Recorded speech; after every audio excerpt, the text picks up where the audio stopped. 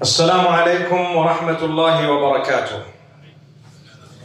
Bismillahi walhamdulillah wa salatu wa salamu ala rasulillahi wa ala alihi wa sahbihi ajma'in. My brothers and sisters, Ramadan is a month not just of fasting, but many other acts of worship. And Allah Almighty has multiplied the reward of any act of worship that is done during the month of Ramadan. So He wants us to get used to doing as many deeds as possible, so that once Ramadan is done, it becomes so simple and easy to pray because you've been engaging in so much more. It's so easy to stay away from consumption of that which is haram because you were used to staying away from consumption of any sort. And in a similar fashion, it becomes quite easy to do so many things. That's how it's supposed to be. One of the things that we do in the month of Ramadan is to give. We give. What do we give? What do we give in Ramadan? Zakat. Someone says zakat. Correct. What else? Sadaqat. What else? What's the difference between zakat and sadaqat? I can tell you, zakat and sadaqat, primarily the term sadaqah in the Arabic language would include a zakat. But in some cultures, they differentiate between that which is compulsory, the 2.5%, that which is perhaps a penalization such as a kafara or a fidya, and that which is aqiqah and something that is to be given at the time of the birth of a child and so on. So all those would be sadaqat. And that which is totally voluntary, there is no occasion for this. I just want to give. That's just for the sake of Allah.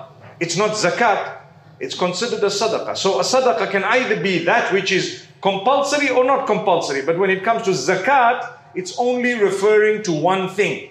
And that is 2.5% of, generally 2.5% of your savings or a certain type of wealth that you have. Now, if you are a Muslim, you would realize that every time you earn something, that wealth is sustenance provided by Allah for you, and it was destined for you and no one else. Whatever you're going to get right to the end, the last breath will come to you in full before you die. اعلم أن نفسا لن تموت حتى تستكمل رزقها. The hadith says you need to know that no soul shall die until it receives every droplet of sustenance that is written for it. I remember years ago, I gave an example of food and drink, and I said, if you have 500 eggs written for you in your life, you won't die if you've eaten 499. You have to wait for that one to come in, and then you're going to go. So one of the youngsters told me, I'm going to slow down on eggs. And I'm thinking to myself, gosh, people can understand things in a weird way. The point is, the grains of rice that are for you, if it's 50,553,241 and a half a grain, trust me, you're not going to die until that half a grain is eaten by you and gone in. It was yours. That's what the hadith says. It's written. However, you cannot sit back and say, because my sustenance is written, I can just chill. Because in that case, it would have been written that you were silly to think that you can just chill and things are going to come for you. The fact that you don't know how much is written for you, you need to make an effort with the capacity and energy and brains given to you by Allah to earn. Make an effort. Allah gave me the ability, Allah gave me the capacity, the brains, I'm going to try, I'm going to keep trying. And then you can say, mashallah, yeah, Allah wrote for me quite a bit. Allah wrote for me that I would be intelligent. Allah wrote for me that I would have the energy. Allah wrote for me that I would bring the two together and use that energy to do something intelligent. And Allah wrote for me that as a result, He would give me through His mercy. Now, the argument is, well, Allah's written this for you. So, if Allah has written things, why do we need to bother when we believe in destiny? Similar to what I just said now. However, when you look at destiny itself, a good question would be the same question. Where are you going? To Jannah or Jahannam? Do you know? I know. I'm going to Jannah. I refuse to go anywhere else. I'll fight for it. Inshallah. But ultimately, that's what I believe, right? Allah knows. Allah has already destined it. May Allah subhanahu wa ta'ala not allow us to go anywhere else besides Jannah. Right? Say, I mean, it's Ramadan. Come on, guys. You need to have hope. You need to have conviction. I'm going to Jannah. Someone says, where are you going? Say, I'm going to Jannah. No, you might go. I'm not. I refuse. I have a Lord who's merciful. He's going to forgive me. He's going to give me. He's going to grant me. So anyway, let's get back to the question. If someone might say, where are you going? I don't know where I'm going. That's the proper answer, right? But Allah knows. If Allah knows, why am I wasting my time doing things? You're not wasting your time. The fact that you don't know is what is the whole game. The whole game is that you don't know. If you knew, then you could say, what's the point? I already know I'm going. You get what I'm saying? If you knew that you're not going to make money out of a deal, would you go into the deal? No, you wouldn't. Or if you knew you're going to make millions out of a deal, would you miss the deal? No, you wouldn't. The same applies. If you knew you're going to Jahannam, you'd become a devil now. Astaghfirullah. May Allah protect all of us. But the fact is, we don't know. That's what makes it interesting. How much money are you going to have in your life? You don't know. So you have to work towards it. You have to work towards it. And inshallah, hope in the mercy of Allah. And I tell you what, Allah has not connected education to wealth completely. No, He hasn't. To a degree, maybe one might argue, okay, you may have a better life. There are more chances of you getting a job and so on. So it's intelligent and wise to have a bit of an education and so on. However, sometimes, a lot of the times, in fact, there are those who are less educated who are wealthier than the educated. In fact, if I do a quick deal, I come from a country called Zimbabwe. They do deals, They do deals, meaning because the economy is so bad, if you were to be a doctor, you'd probably earn a tenth of a guy walking on the street selling tomatoes. Well, maybe not as bad as that, but a guy doing things,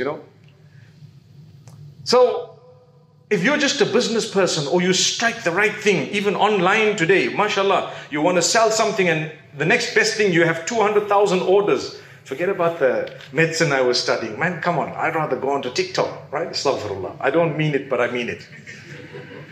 So, what I mean is I don't mean it the bad way, I mean it the good way. If it's something halal and permissible, why not? By all means. Mashallah, make dua for you and I will not ask you for 10%. I hope you got that one. The reality is, Allah wants you to use your effort, your energy, to the maximum of your ability, but don't allow haughtiness to overtake you. Sometimes those who are less educated, in fact, a lot of the times, like I just said, are wealthier. They have a lot more wealth. Why? It's Allah's way of telling you, look, it's me who gives. It doesn't mean because you're highly educated, you're going to have more. I'll give you. I'll give everyone. I'll give the ants. I'll give all the creatures. I went down scuba diving somewhere. The creatures I saw down there, literally in their millions. The species, millions. And I'm thinking to myself, Subhanallah Rabbil Alameen. Subhanallah.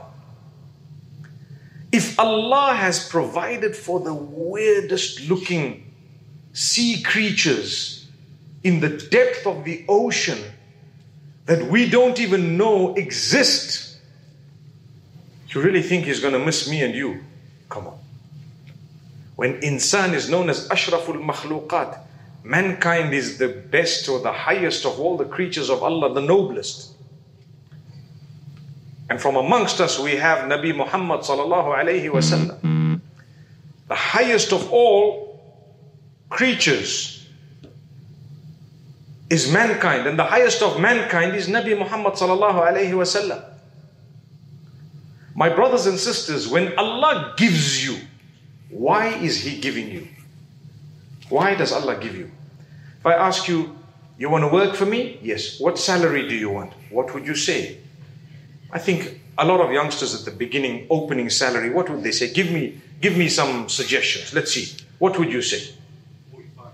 45,000 a year. Not bad. Not bad at all. 45,000 a year. I'll probably give that to you, brother. If ever I get it. Okay. So by the way, 45,000 is fine. You're asking for 45,000. You want to work. What do you want that money for? It's a question. You know, what I'm saying is going to be very deep. So let's listen. You want that money for what, my brother? What do you want 45,000 for? Tell me.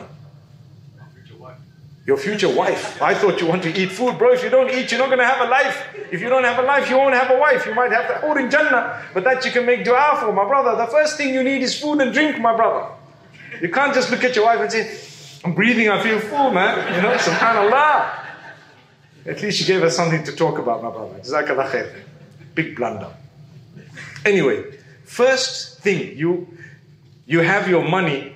You need to arrange your food, your drink, your clothing, your accommodation. Agreed? You need to budget it properly, and then you can start thinking, right, I can afford all of this. Let me think of a wife, right? Alhamdulillah. Now you have a wife. She'd come in and mashallah, you can make a life. May Allah bless all of us with beautiful spouses. Ameen.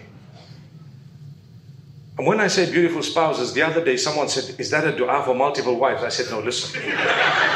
That's a dua because we are plural, so I'm saying spouses because we are plural. I can't say may Allah bless all of us with a beautiful spouse. I mean, with good spouses. That's what we mean. So it depends on your mind.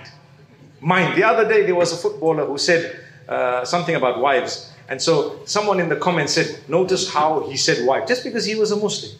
I said, but he's talking about a plural number of people. So he's definitely going to use the plural. But because you're stigmatized and you're looking at a certain angle and you're already looking at it from a preconceived, point, therefore you think, I'm just clarifying myself, because sometimes the people get upset, What type of dua was that, Sheikh? I said, we make dua for our spouses.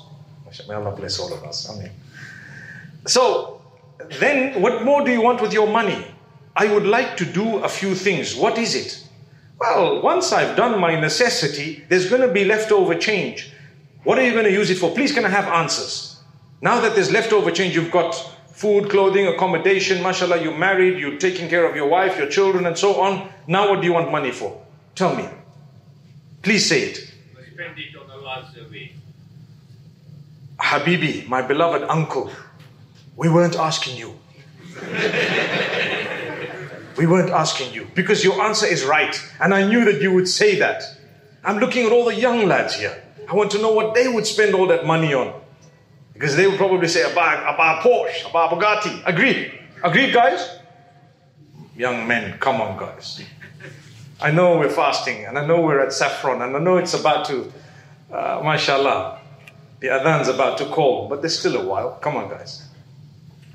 You would use your extra money for that which is not your basic necessity, luxuries, whatever makes you happy. Before you had a pen, now it's Mont Blanc. Agreed? Before you had a bag, before you had a wallet, now it's Louis Vuitton. Agreed? And before you had normal undies, and now it's Pierre Cardin. Agreed? Yeah. They even take the label off on the side and say, you see, designer, bro. My brother, your heart has to be designer. Your heart has to be designer. The rest of it is by the way. I promise you. But that's what people want money for. Allah says, before you go there, the rest of that cash, for every 100, 2.5 is mine, not yours. Only 97.5 is yours. And I want you to use it in one of these places. Here goes. That's what Allah says. And who is Allah? Allah is the giver who gave you all of the money in the first place. He did not say cut it out of your necessity. He did not say cut it out of that which you are going to spend within the year. He did not say cut it out of something you needed. He said cut it out of the excess, that which you've saved for more than a year, that which you're, whatever else. There are a few conditions. That's not the topic today. But you would give the zakat of the wealth because it belongs not to you but to Allah. So are you doing anyone a favor? You're doing yourself a favor. That money was never ever yours. And if you've kept it, unfortunately, it's stolen cash. That's what it is. And Allah will take it away from you somehow. I always tell people, when you don't work out your zakat properly, may Allah subhanahu wa ta'ala help all of us.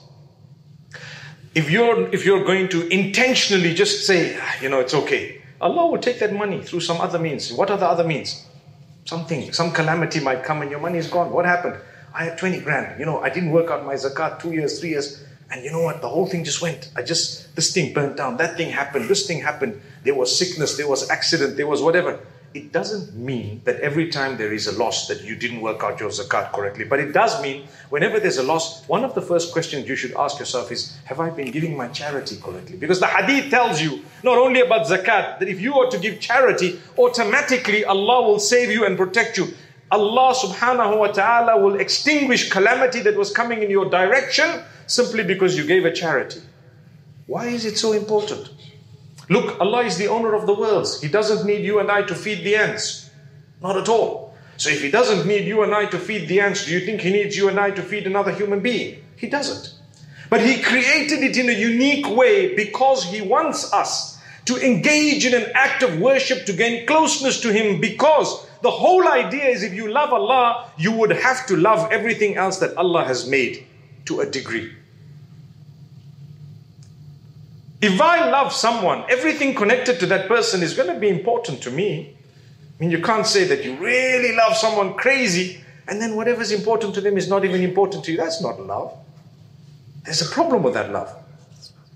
So to be compassionate is a quality that Allah wants to develop within us. So whenever you see something really sad, automatically it should be in the heart of a believer. What can I do about this? Oh Allah, help them. Oh Allah, guide them. Oh Allah, alleviate their suffering, their struggles. When you hear about someone suffering in the corner of Afghanistan, and in your heart you would say, oh Allah, help these people to start with. Then what would I do? How can I help now? Maybe I've made the dua, but perhaps I can give them some money. Maybe I can offer them something, whatever, according to my capacity, who I am and what I can do. All that is part of the qualities of a believer. You believe in Allah, you have to be compassionate. So much so that even towards the animals, when you see an animal suffering, it should be your business to try and end the suffering of the animal. And if you cause the suffering of an animal, there is bad news. The bad news is that perhaps you might be punished as a result of you causing suffering towards animals. Do you know even the pests that we have and the parasites and so on, say mosquitoes. If you want to deal with mosquitoes, you've got to deal with them in the best possible way, such that they don't suffer. They're either alive or dead, but not in the middle. You don't pick out a mosquito and then get it and look at it under a microscope and pull out one leg and then pull out the other leg and say, you've been making sounds at my ears every night. You don't do that. Not at all. The same would apply with rodents and whatever else it may be. If it's a pest and a parasite or whatever, you need to get rid of it quickly, fast. Why? Because you need to be humane. I don't want this thing to suffer. I'd rather just take its life and that's it, we're gone. May Allah Almighty grant us goodness. However, to assist and to help is one of the things that Allah subhanahu wa ta'ala wants us to do. And as a result, my brothers and sisters, over and above zakat, which is 2.5% in most cases. I say most cases because there's a time when you've got to give 10%. There's a time when you've got to give 5%. There's a time when you've got to give 20%. I don't know if you know of these percentages. If you're in farming, you would know what I spoke about. And if you're in mining, you would know what I'm saying. But if you're not in mining or farming, it may not be applicable to you. So there goes. Normally, general trade and the rest of us is 2.5%. If you're in farming, then it's either 5% if you're using your own irrigation, and 10% if it's from the rain of the heavens, meaning the rain of the skies. And if it's mining, upon extraction, 20%. Allahu Akbar. Did you guys know this? Did you know this? Well, at least you learned something, mashallah. I had a feeling you wouldn't, because it doesn't apply. A lot of the time it doesn't apply to people. That's why when they say zakat 2.5%, technically there is a different type of zakat. If you have livestock, you actually calculate it very differently. There's a whole list of things and how you do it. And that's not going to be our topic. But as you give, you are only giving from the excess. The calculation is from the excess that you have. Okay? Allah is watching you and He wants to see what you do. So He tells you something very interesting. He says, 2.5% is mine, not yours. If you keep it, like I said, you've stolen from Allah. You have to give it. But I want to watch what you give from you. How much have you given? Not from mine, from you, yourself. Some give an extra 2.5. Okay, that's mine. They call it lillah. It's just for the sake of Allah. It's not zakat, it's sadaqah. It's just something voluntary, right? Many of us don't realize the importance of that which comes from you and your pocket. In fact, the reward of that is something else. It's like when you pray. See, every act of worship has within it the compulsory part of it and the voluntary. And Allah tells you in the Hadith Qudsi that I love most that which I've made compulsory. In fact, the Hadith is worded such that there is nothing more loved to me than that which I made compulsory upon you. Whether it's prayer, so I need to do the farad of Fajr, which is 2 units of, and then 4 units of Dhuhr, and so on, right? Allah loves that. He loves it the most. You do it, mashallah, you fulfilled your duty. Well done. Alhamdulillah. Like I said, inshallah, we're not going to Jahannam. We're not going to go to hellfire. But the Hadith says you continue to gain closeness to me through Sunnah and Nafil. What is Sunnah and Nafil? That which the Prophet ﷺ did, but it's not compulsory, but he did it. I'm going to copy that. I want to do that. You do it, you start getting even closer to Allah. And nafil means that which is permissible and it's left to your discretion. When you did it from the goodness of your heart, now you get even closer to Allah. Even closer to Allah. Until you achieve such closeness to Allah that He becomes the hands that you hold with, the legs that you walk with, and so on, mentioned in the Hadith. What that means is, everything you do, you're conscious of Allah. Everything you do, when I'm going to hold something, earn something, say something, walk towards something, all of that is part of what Allah has ordained, and I'm not going to go out of that. So when you give a charity, Allah Almighty protects you from harm. As-sadaqatu tutfi'ul bala. Prophet ﷺ says the charity will extinguish calamity. So give a bit more. You don't know. You can only find out on the Day of Judgment. One thing I've learned is on the Day of Judgment, or in the hereafter at least, when you want to know certain things that you didn't know on earth, you'll be able to know them if you remember them at the time. You'd say, oh Allah, show me what were the calamities that were supposed to come in my direction and they didn't come as a result of your mercy or as a result of something, and what was that thing? And then you can slowly see them one by one and you'll be shocked that you were supposed to do this and this and this, you were supposed to face this, but we diverted it and this is what we did, and we protected you and we elevated you as a result of this sadaqah, as a result of that you did, as a result of this goodness you did, and so on. It's too good. It's from your own wealth. I'm doing good. And try to space it out. Not that I gave 1 million today and then for 2 years I didn't give anything. No. Try to space it out. Yes, you can give a big charity if Allah's given you a big deal, and that's fine. But if you're getting a regular salary, take out something and say, look, that's a portion, charity, sadaqah. And give it to a cause that is probably the best cause. What are the best causes? What's the best cause? The best cause is a charity that you give, the reward of which outlives you. That's the best. It's called a sadaqah jariyah. It's a charity. You know, there is a waqf that the national waqf is here this evening, and I tell you what, the idea of a waqf is an endowment. We have given money towards a charity that is going to last long, the reward of which may last forever. I remembered something very quickly. Let me mention it. How many of you have been to Medina Munawwara? Please put up your hands. A fair number. Put down your hands. Towards the northern section, the northern part of the masjid, that's the back You know, the Qibla is facing the south there, and so the north is the back, right? Where the Hilton is and so on. At the back of those hotels, there is an Intercontinental. There's a Movenpick. There's a few hotels. As you walk away from the Haram, you get to a corner opposite a marketplace called Dawoodiya, which they're in the process of demolishing. But before you cross that road, there's a massive building. And you know what it says? To this day, there is a sign there saying, Waqf of Uthman bin Affan radiallahu anhu. Have you seen that?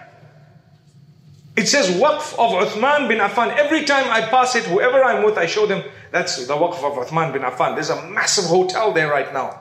Every droplet and every penny and everything that goes actually goes to the Waqf, the endowment. All of it. Jazakallah khair, brother. That was quite alert of you, mashallah. So, what happened? He gave a little orchard and there were palms there, and that land was given, and over the years they used to collect from there the dates and give them and distribute them and whatever else, and the charities, and everything happened, and it used to produce so much. The day that they were demolishing all of this and putting up buildings, you couldn't do it. This belonged to Uthman bin Affan radiallahu anhu. It can't happen. You know, you can't do this. So what happened? As a result, they decided, okay, we'll take this and we'll put up the building here so that there's no longer a palm or a dates farm there in the middle of all the buildings, but we will put up a building and the money will still go back to the same waqf. And so those who were running it, who are still coming down from that time, they decided, okay, leave it be, meaning let it happen. And so they put up a building. To this day, anyone who stays there, guess what? Your money is going to go to the waqf of Uthman bin Affan radiallahu anhu. Subhanallah, amazing. Now, when I see that, I think to myself, I need to do something like this too, man. Come on, imagine. It may work, it may not work, in the sense that who knows how long it's going to last. You could get someone and take it away. I know a few things of Medina Munawwara that have come to my mind, but inshallah on another occasion. So my brothers and sisters, remember something. When we give charities, think of the best way of giving, depending on how much you have. You have a small amount, it might not be sadaqah jariyah as such. But if you've helped someone with school fees, for example, and you've educated them, wallahi, it will continue after you die. And if you've helped someone, for example, with, you taught them something, you sat with them and you spent time with them, it's also a sadaqah jariyah. The Prophet ﷺ says, when you spend time with your children and help develop them, and as they grow older, if they're going to pray for you after you've died, that's a sadaqah jariyah, it's a charity. What did I do? I just looked after my kids nicely. And they prayed for me. So may Allah make it easy for us. Remember to give in the cause of Allah. And remember the benefit will come to us. Allah doesn't need it. Allah is the Lord of the worlds. He created the scenario such that they are poor and they are wealthy. And there are people in the middle, neither poor nor wealthy. That was Allah's plan. He designed our hearts and minds in a way that we feel a level of compassion. And when we polish our qualities, that level of compassion goes up. And when that happens, you begin to become generous. And as you become generous, it is a prophetic quality. And when you develop a prophetic quality, you get closeness to Allah. And if you were to die in that condition, you go to Jannah just by giving. That's why the Prophet ﷺ, when he got up and he said, for example, once that who will buy this well and for them is paradise. And Uthman ibn Affan, the same man, radiallahu anhu, they used to call him Uthman, well, they call him Uthman Ghani. You know why the Ghani comes from? You know where it comes from? He was wealthy. So wealthy that to this day in Medina, oh, that's Uthman. Well, he was Ghani anyway. Ghani means a wealthy person. That's why they say Uthman Ghani. Have you heard that name? Yeah, there it goes. So, who will buy this well and for them is paradise? He took the money, he gave it, and the Prophet ﷺ said for him is paradise. And he did it more than once with different things. So for him was paradise many times already guaranteed. Subhanallah. Through what? In this instance, through his money. Allah might not have blessed you with knowledge. Allah might not have given you the ability to do so many acts of worship that are there. I'm talking of beyond the farad. Farad you have to. But Allah might have given you wealth or a little bit. The beauty is when you give, it's already an act of worship that earns closeness to Allah, no matter who you are and what your condition is. You know, we feel sometimes I'm not pious enough to do this, do it. Don't let that happen. We're all work in progress. That's what it is. And inshallah, we will achieve. There's one last thing I want to tell you. When Allah looks at your charity, He doesn't look at the amount. He looks at the intention, number one. He looks at the purity of the way you gave it. It's also connected to the intention. And it's more to do with the quality of it. Percentage-wise, a person who only owns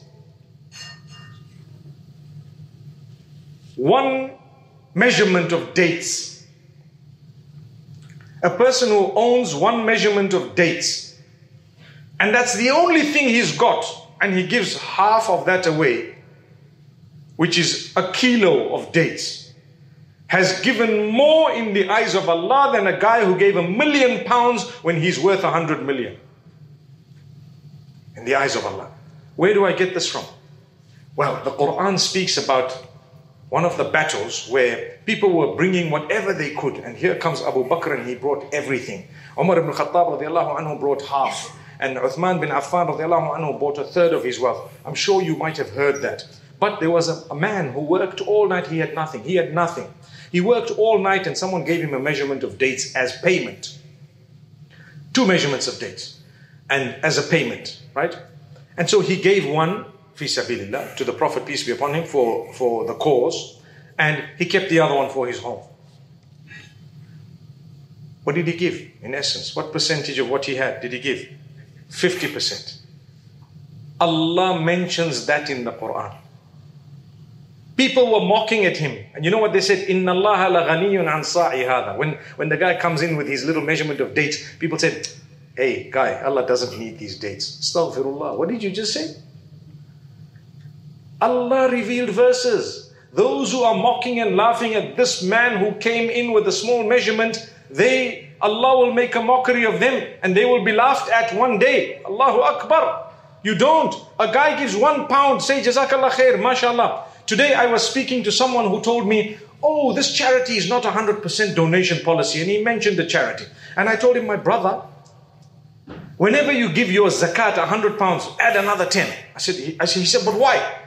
Why should people pay from their own pockets to take your zakat to the poor guy in somewhere in the world? They have spent their money to take your zakat somewhere. You need to give 10 quid to say, listen, this is my 100. To get my 100 to the poor person, you should use this amount and take it. And when you get there and you distribute it, let me know and I'll pay you more. Not the zakat, not the charity, but for having executed it for me. That's how it should be. But people no longer think like that, do they? Let me give you another quick one. My father always says, because where I come from, there are a lot of poor people. We have distribution of, mashallah, food hampers. So we call in 4,000, 5,000 people. He says, did you pay the bus fare or the transport for all of these guys? If you didn't, you've actually cheated them. But how? How could a rich person sit with a bag of or a food hamper and make a poor person pay for transport to come and accept your pillar of Islam? Are you crazy? This is my pillar of Islam. I want to execute it. I'm going to give zakat. That man's actually paid money to come to me. I should either go to him all the way or I should pay him to come to me. There's no third way. There's no third way. If I've made him come to me and he's paid for it, I need to deduct that amount because you know what? To be very fair and honest, it's wrong. I mean, it's a pillar of Islam, but people don't think that way. They don't think as deep as that. No, these guys are taking money for admin. They need money for admin. Come on. If it's ridiculous, yes, you may raise it, but otherwise they need it. But I still do agree, everyone feels much more inclined towards those who take the least or who don't take it all or use their own money or other funds they have to execute it. But still, are you involved in that? Anyway, that was a topic on its own since we're talking about giving. It's very interesting. Think about it. So may Allah subhanahu wa ta'ala bless us all. May He make us from among those who spend these last days of Ramadan also in a bit of giving. And may Allah subhanahu wa ta'ala unite us and gather us in Jannatul Firdaus. My brothers and sisters, I've enjoyed myself. I've spoken for as long as I had to speak. And I'm going to hand over to my brother. Barakallahu feek. Assalamu alaikum wa rahmatullah.